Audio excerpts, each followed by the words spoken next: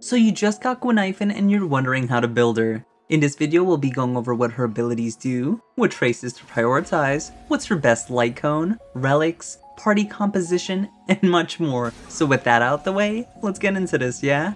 We'll first go over her abilities. Guinaifen's basic attack Standing Ovation doesn't do anything special on its own, and we'll come back to this later.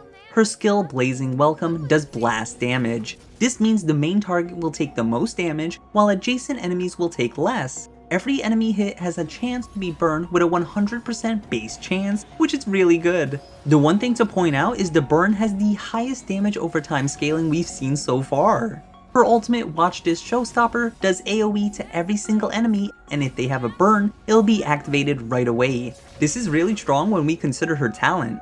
Her talent Patreon benefits applies Firekiss to any enemy that suffers burn damage when she's on the field. This means the ultimate will trigger for one stack before their turn. The on the field text is very important to point out, as this means any burn can apply Firekiss. You don't need to just rely on Guinaifen to burn the enemies, and we'll go over that later in the teammate section. Firekiss increases the amount of damage the target takes by 7%, which stacks up to 3 times for 21%. This is the highest form of this debuff compared to the prior users, which were Luca and Welds. And lastly, her technique Showcase attacks the enemy and launches 4 attacks that have a chance to apply Firekiss.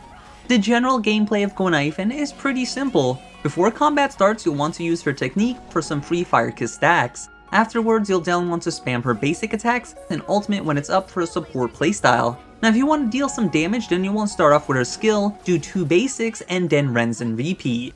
Remember when I said her basic wasn't anything special? Well, that's before we went over to Trace, High Poles. This now has a chance to burn the enemy with the same potency as her skill. This is insanely strong, as it allows her to now generate SP without spending any while still fulfilling her role.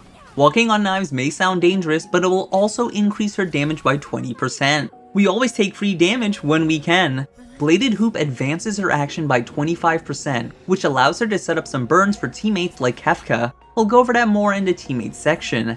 Now when it comes to prioritizing her traces, you'll definitely want her talent and skill to be maxed out for the full damage increase and damage over time.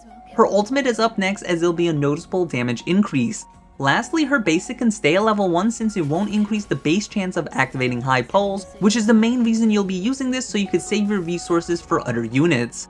Guinaifen is a 4-star unit, which means you'll eventually get her Eidolons. So let's go over them. Slurping noodles during handstands gives her a chance to reduce the enemy's effect res by 10% whenever you skill. I can't stress how good this is. The first time we ever saw something so powerful was on Silver Wolf's Eidolon 2, and now here it is on a 4-star unit. While we do have to use our skill to get the same effect, it does help reduce the effect hit rate requirements for our other allies, and we'll cover those later. Brushing teeth while whistling gives any burn 40% more damage whenever she basics or skills. This is really strong, as it could proc on any burn. Blocking Pike with Neck gives her 2 energy whenever her burn goes off. This is a nice little energy gain. And lastly, her best Eidolon Catching Bullet with Hands. This gives her another stack of Firekiss, which is insanely broken. This is the equivalent of a Memory of Chaos Turbulence we had, which allowed us to do 30% more damage when we killed the Trotter, except now we don't have to kill anyone, but we just have to let the enemy burn baby burn. It'll be 30% because you'll get Swallowing Swords to Stomach to reach her E6, which allows her to get 2 more levels on her talent. Now that we covered her Eidolons, let's go over her light cones. For those looking to dish out the most damage, Good Night and Sleep Well will be her best option. She already fulfills 2 of the 3 debuffs all on her own. Her second best light cone will be Eyes of the Prey, which will increase her burn damage while making it easier to hit the effect hit rate requirement. If you got In the Name of the World, then this will be her 3rd best option for personal damage. It'll have a 100% uptime for damage increase, and when using your skill you have even more effect hit rate, so you can land her skill if you opt to go for less effect hit rate, and we'll go over that in the stats section. Now for those using her mostly for support, then Resolution Shines as Pearls of Sweat will be her best option. This will apply a defense down which exponentially scales with her Firekiss. This will allow your DPS to do more damage, which is overall more team damage. Now that we covered her best light cones, let's go over her relics. For the most damage, you'll want to get a 2-piece of Firesmith of Lava Forging for 10% more fire damage. Getting the 4-piece is bad as it only activates after her ultimate and it only lasted for 1 turn. Instead, you'll want to pair this with a 2-piece of Musketeer of Wild Wheat for the 12% attack. Now I don't recommend farming Conflagration Domain since the relic sets are only used on a handful of units in the game, making it not resource efficient. Instead, you could run a 4-piece of Musketeer of Wild Wheat, which will increase your speed and allow her to do 10% more basic attack damage. The best part is you don't actually need to farm this as you could get this for free just doing your weekly's Echoes of War. After using Guinaifen for a few days, she's rather squishy, so the Elixir's domain is looking really tempting. This domain houses the Longevous Disciple and the Messenger Traversing Hacker space set. Longevous will increase her HP by 12% so she could survive to debuff your enemies. Messenger will give her 6% more speed so she can hit those important thresholds. I'll go over those in a bit. This domain is also very resource efficient to farm, as almost every single unit in the game can benefit from either of the 2-piece. Besides this domain, you could run 2-piece of Guard of Withering Snow for a solid 8% damage reduction. This is more effective HP than HP or defense stats, and you can't find this anywhere else, making this invaluable.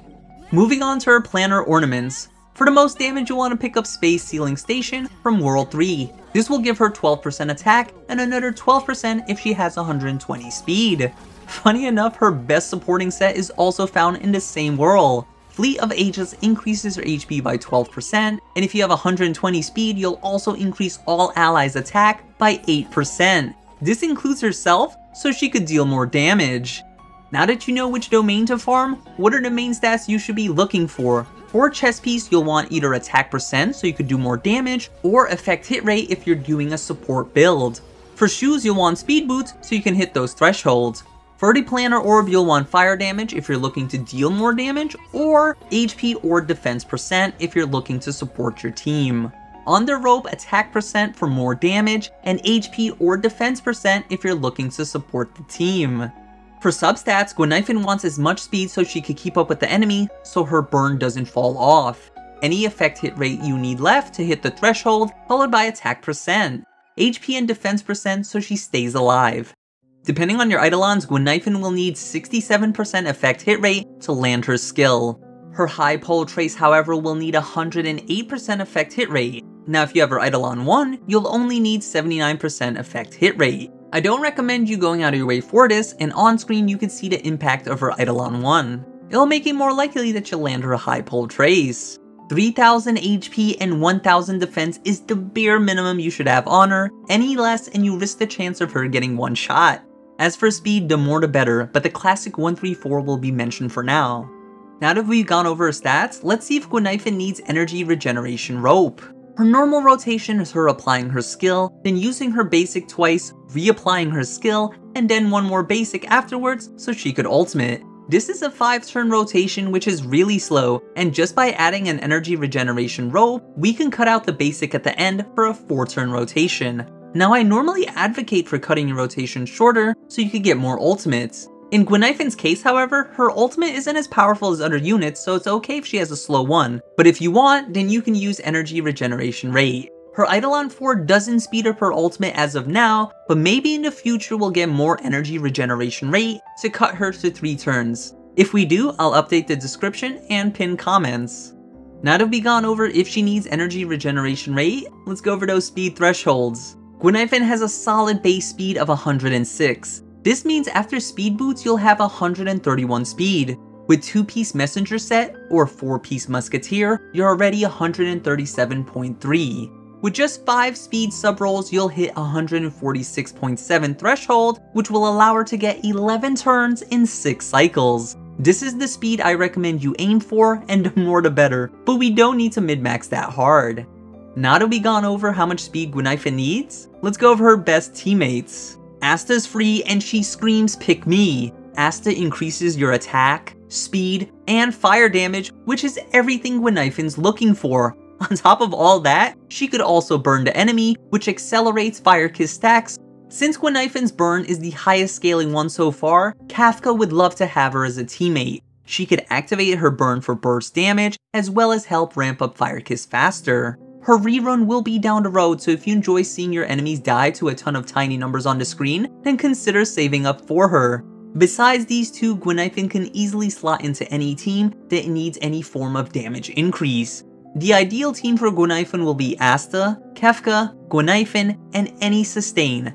Now since she released in 1.4, then consider Asta, Guinaifen, Natasha, and the Fire MC for a solid team. Preservation units can use Trend of Universal Market Light Cone, which has a chance to apply burn to enemies, which will quickly ramp up Firekiss. Since I pulled Zila, here's what I'll be using for anyone else who has her. Guinaifen, Zila, Asta, and Fire MC with Trends of Universal Market. The Firekiss on multiple enemies, with defense down from Resolution Shines as Pearls of Sweat, will set up Zila to get more kills and activate her Resurgence. Hopefully this video helped answer any questions you may have about Guinaifen, and if you have any unanswered ones, then please ask in the comments down below. And if you enjoyed this one, consider checking out my Ting Yun one right here. Until the next video, I'll see ya.